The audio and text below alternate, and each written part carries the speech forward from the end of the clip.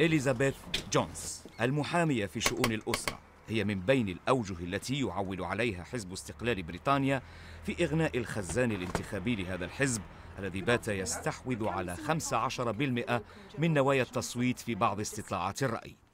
مهمتها تقول لنا عبر دق أبواب المنازل هي توضيح أن حزب استقلال بريطانيا يطلع بالاهتمامات الواقعية للناخبين، وأنه ليس الحزب اليميني الذي يدمن على معاداة الأجانب مثل ما يروج عنه، بل إنه الحزب الذي يفكر بصوت عال. I think that a lot of radicalization is caused by childhood practices. And I think that many children are brought up in an atmosphere of hate. And the atomization, which the Labour Party supports, because the Labour Party is supportive of multiculturalism. We are not. We say that you are British. You come under the umbrella of the Judeo-Christian world in Britain. That is, you are free to practice your religion, but not if it comes into conflict with us.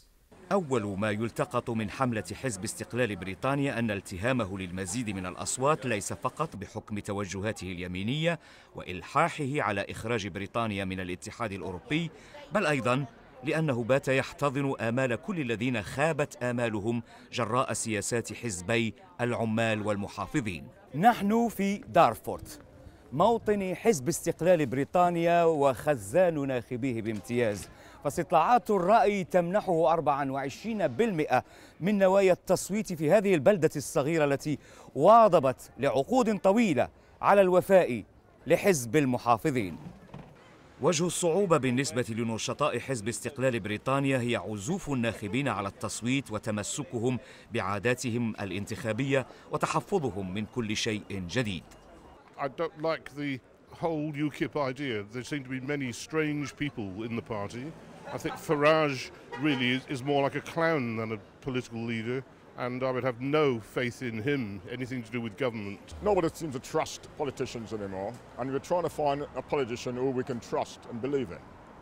And everybody doing the things, coming to election time and saying the things that you like to hear, but when they come and get into power, nobody, like the majority of people, doesn't exist anymore.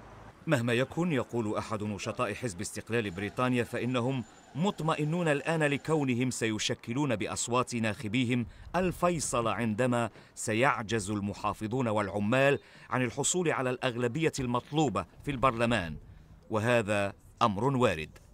كمال علواني، الحرة، لندن.